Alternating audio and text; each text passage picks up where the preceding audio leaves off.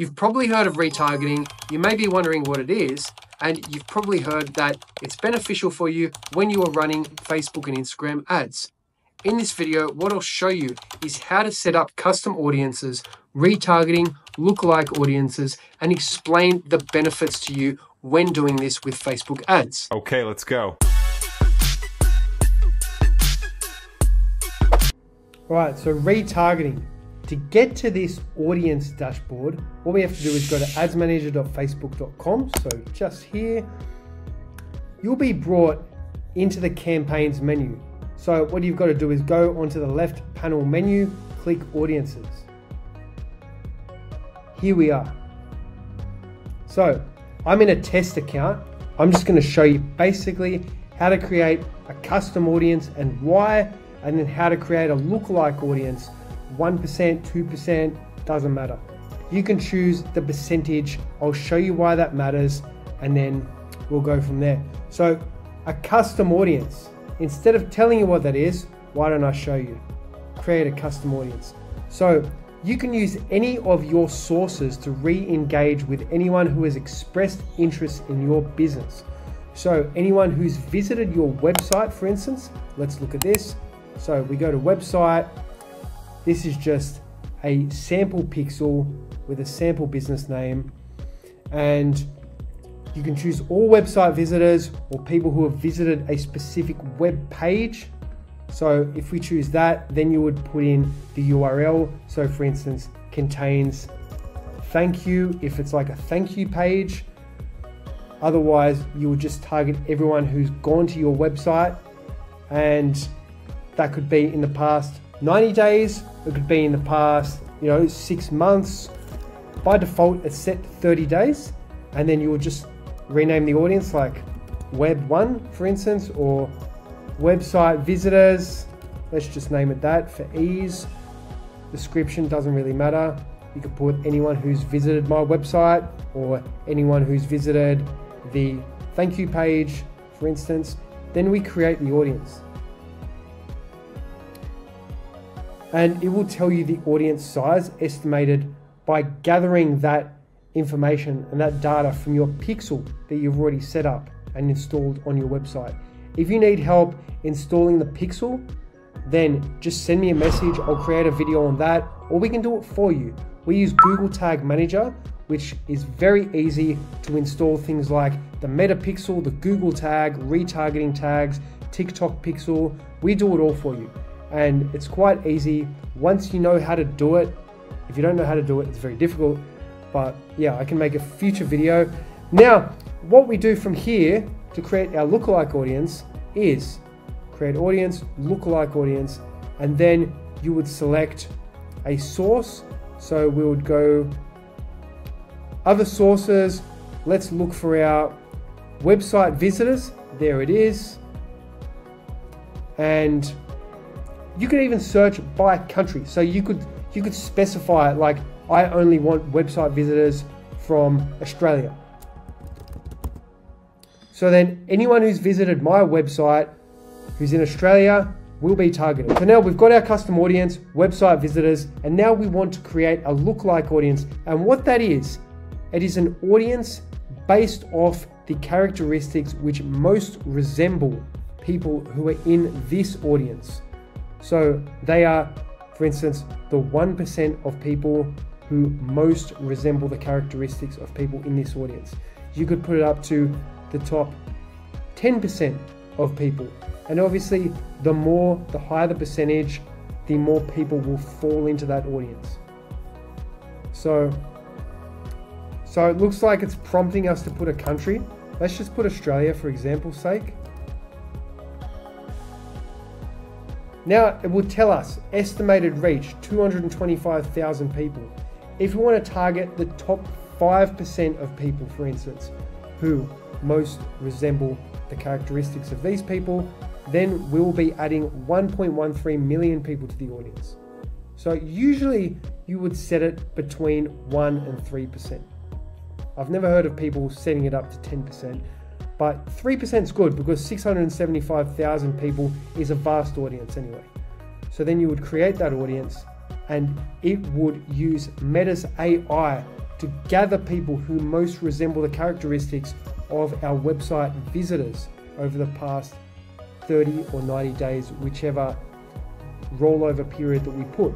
Now, let's create another custom audience.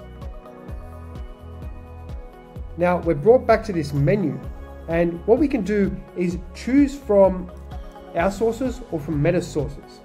So, for instance, if you've got a customer database and you're like, I'd love to retarget those people on Facebook and Instagram, and say you've got like 1,000 people in your customer database, you've gathered this over a couple of years, and you're like, oh, I'd love to get back in front of them and see if they need my service again, but you don't want to cold outreach to them, like call them or email them.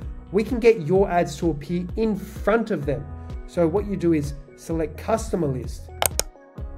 So just logging into the Cavallaro Media portfolio because we needed an ad account on the other business. Now, let's go back into custom audience and we'll create a customer list. So here it prompts us to upload a CSV file, and provided that you've got a first name and last name and either an email address or a telephone number of those people in your customer database. It'd be good if you have the first, last name and phone number and email address, because what Facebook does is it matches those credentials, those personal details with someone's Facebook profile. So if Facebook finds that this first name and last name match with someone else, it match with the person's profile on Facebook who has the same first name, last name, and uses the same phone number or email address to log in, boom, that's a match. So it would then put your ads in front of that person. Now, yeah, this section is just about uploading the CSV, which you can export from any CRM, including the CRM that we provide you if you do your advertising through us. Let's go back and let's look at another way. So you can use the meta sources. For instance, anyone who has engaged with your Instagram account, anyone who has opened your lead form that we have run in the past, anyone who's opened it, anyone who opened but didn't submit it, or anyone who opened and submitted it. So for instance, people who submitted our form in the past, we can retarget them. Maybe they submitted the form, but they didn't end up signing up, or they didn't end up taking our service at the time. And we're like, oh, if we run a promotion, we could get back in front of them and close them this time. This is the target audience. So this is the custom audience we would create. So for this, 90 days is the maximum time limit. You can try and go above that, but it'll tell you that value has to be maximum 90. Now let's call this lead form submissions. And obviously we've got to select a lead form. So you could select all lead forms. For instance, anyone who has ever submitted any of these forms in the past 90 days, of course, or you could just select, for instance, this form. Once we create that, we can also create a lookalike audience.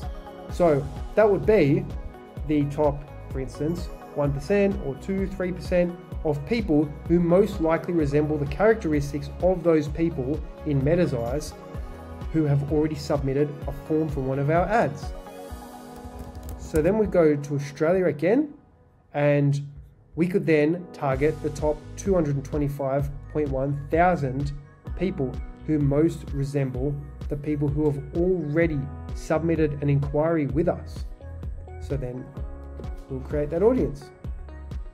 That's a very good audience to target. So another thing, a good thing is you can use this lookalike audience, or you can use this lead form submission audience, especially to exclude people that you don't want to target. So for instance, let me show you in campaign. Let's go, for instance, back to our test campaign that I created in the last video. And we would go into the ad,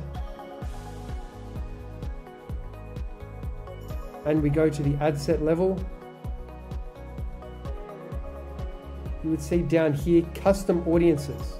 So add exclusions, and obviously I changed into the other account, but this is how you would do it.